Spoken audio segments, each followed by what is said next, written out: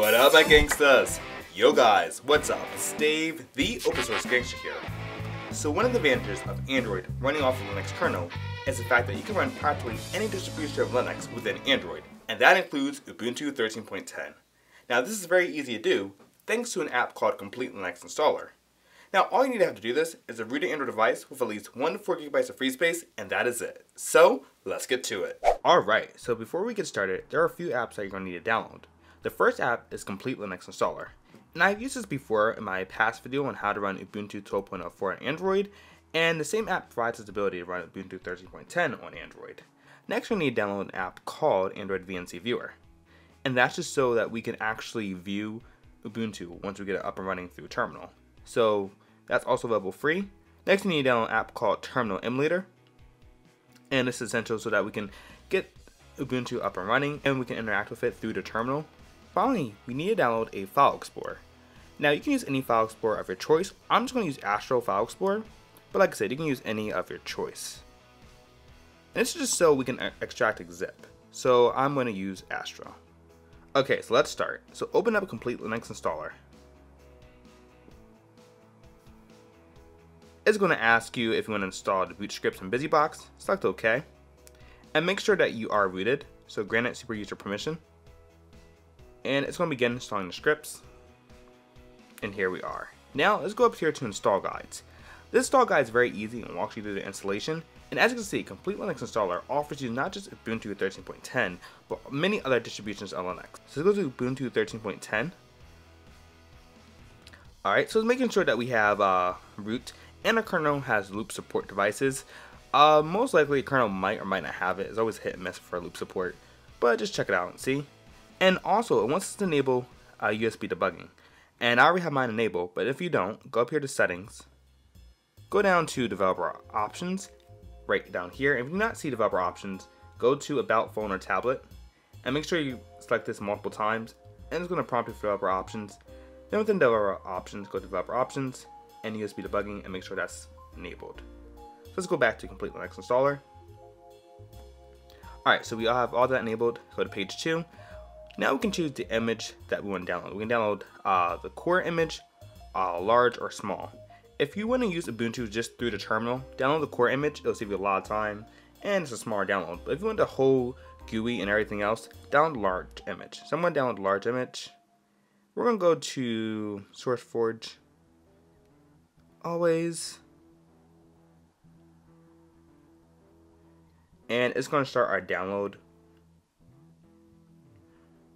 And always. And here we go. It's going to start downloading the Ubuntu image.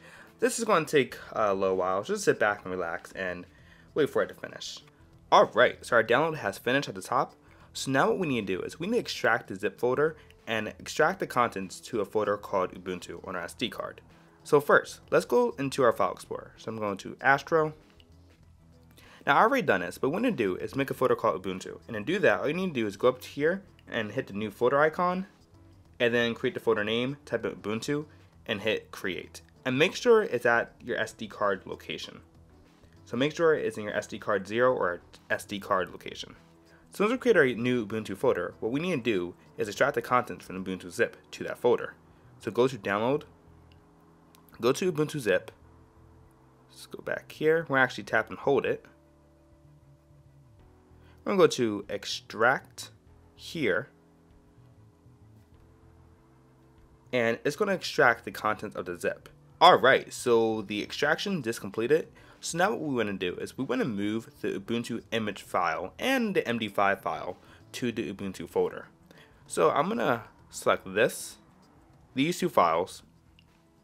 Then at the bottom, I'm going to go to move, and let's go to SD card 0. And let's go to Ubuntu and paste. Alright, so after we transfer the files, we need to do one last thing, which is not really mentioned in the instructions, but it's important to do. We need to rename these files and just make sure it says Ubuntu for both these files. So simply select the file you want to rename and go to rename. And you still want the image extension, but get rid of all this other stuff. Alright, so get rid of all that and just hit rename. And do the same thing for the other file. Rename. This is an MD5 file, not as important, but still good to have. Get rid of everything else except the image, MD5. Rename. Alright, so once you rename both the files, now you're ready to launch Ubuntu. So now let's go back into Complete Linux Installer. We're going to go over here to Launch and make sure the distribution is on Ubuntu and hit Start Linux. It's going to open up the terminal session, grant it super user permission. Do we want to take the MD5 file? I'm going to set N for no. It's not really that important. So now it's going to ask us, do we want to start VNC server? Hit Y for yes. We do not want an SSH server, or at least I don't want one. If you want one, then feel free to, start it. But I'm going to hit N for no. I want to enter the screen size. Since I'm running Nexus 7 2013 edition, which has a 1080p screen, I'm going to set it to a full 1080p. So 1920, 1920 by 1080. I'm going to hit enter.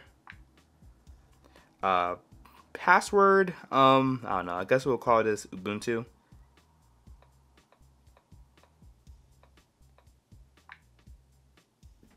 Alright, and let's save the settings. We're going to hit Y for yes. Okay, and if you see root at localhost, that means you are in Ubuntu. So right now, Ubuntu is up and running, and if you're a terminal wizard, a terminal geek, you can just go right here in the terminal and do all the fun stuff you like to do.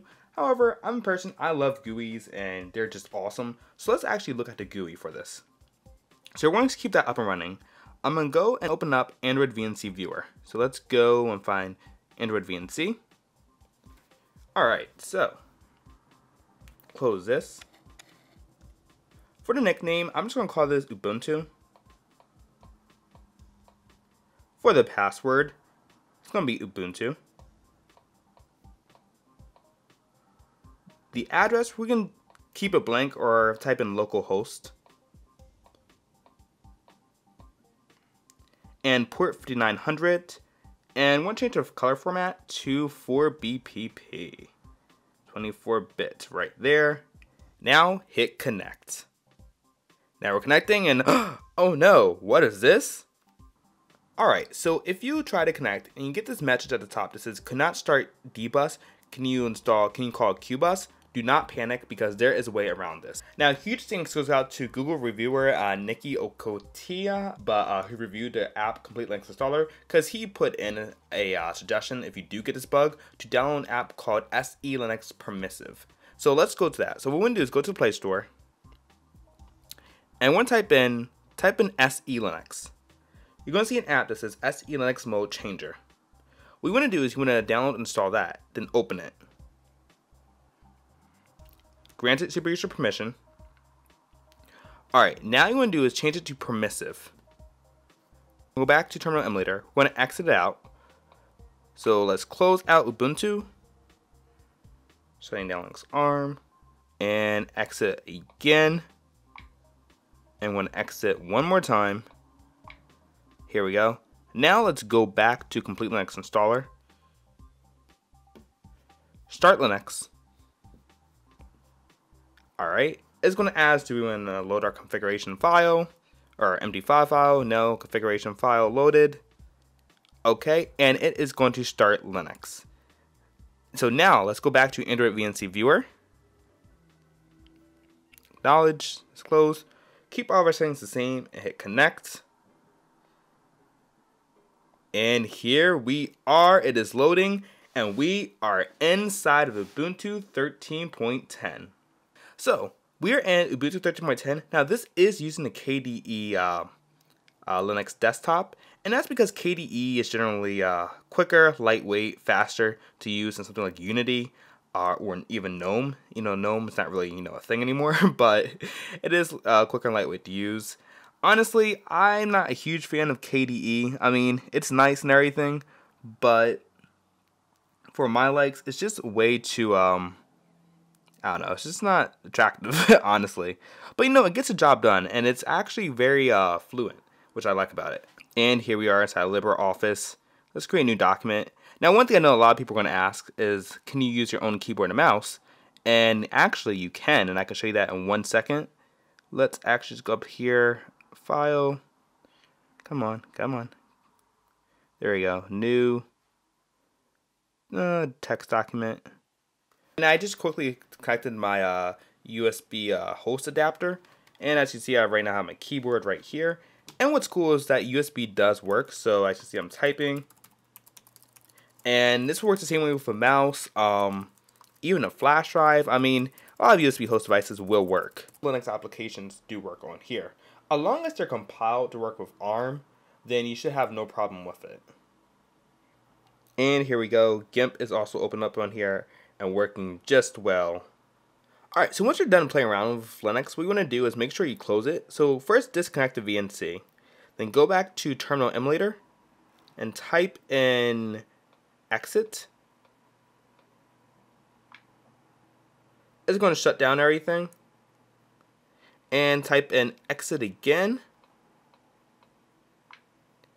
And exit one more time. And here we go. And now you shut down Linux. So guys, this has been how to run Ubuntu 13.10 on your Android device. Like I said, it's really cool just to have the power of a desktop operating system on your mobile device. I mean, there's so many uses you can do with this, and it's just a really cool thing.